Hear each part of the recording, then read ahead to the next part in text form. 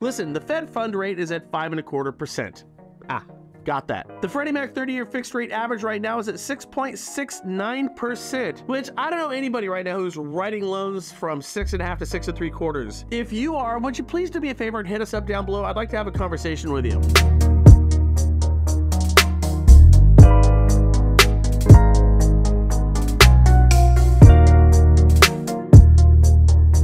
Want to see what the 30-year fixed rate loan right now looks like over the past 10 years? Here it is. Ugh. It's pretty ugly, isn't it? Now let's pull that time frame back out just a little bit further. Here's a 30-year fixed rate graph since 1973, and I gotta tell you, our rates right now, don't look that bad over the past 50 years. They look downright good. Over the past 10 years, pretty ugly. Now, here's the cold, stark reality of right now. We have never seen rates this high with values, inflation considered, this high as well. It's the double whammy. Now, this is important. The Feds said the fund rate is going to end this year at least 0.25% higher than what it is right now. So the idea that we're pulling back on rates isn't based in reality. The reason is the disappointingly slow decline in core inflation so far this year. In short, we keep buying stuff we don't need, and we're buying it on credit. So the Feds raise the fund rate, which raises your credit card rates as a means of giving you a moment to pause about your spending habits, and thus far it hasn't slowed your spending roll at all. They keep climbing, my friends. I mean, don't you kind of get the feeling like we're a drunk in the middle of an epic 3-year nonstop bender, and right now we're just,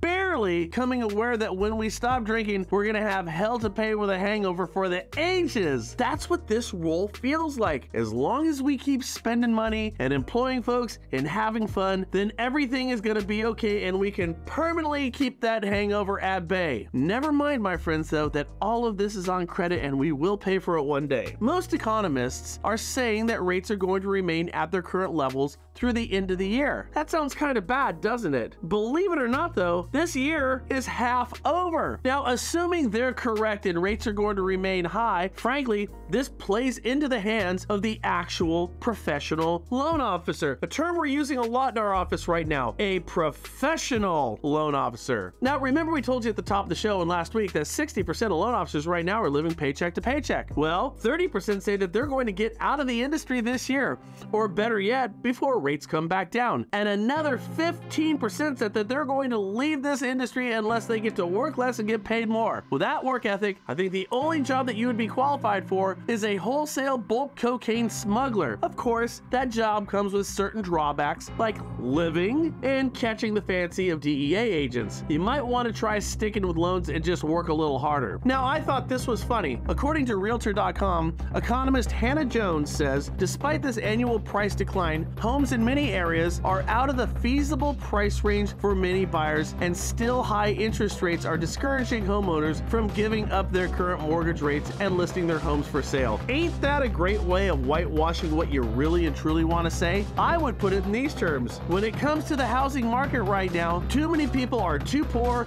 and stuck in the homes they live in. Now, all this is exacerbated by the new home builders playing the part of cartel and collectively not building homes to the demand levels that we have right now, and then the Feds also coming in and trying to artificially control interest rates through policy rather than actual market conditions like we've done for the history of the Fed's existence. Now, you might say housing right now is a situation, or an event if you will, that's marked by chaos and controversy, which, by the way, if you didn't know, is the actual definition of shit show. Now, I'm going to request from Webster's that they make an amendment to the definition of shit show that adds the statement, also see the United States real estate and mortgage market right now. Now, on a lighter side and better and equally as true, and again, we talked about this on this very show, a third of the mortgage industry is packing their stuff right now and they're leaning for other than greener pastures. Attrition, my friends, and time are the sweet, sweet gifts to you the mortgage industry steady Eddie is going to get. Let me explain. Let's just assume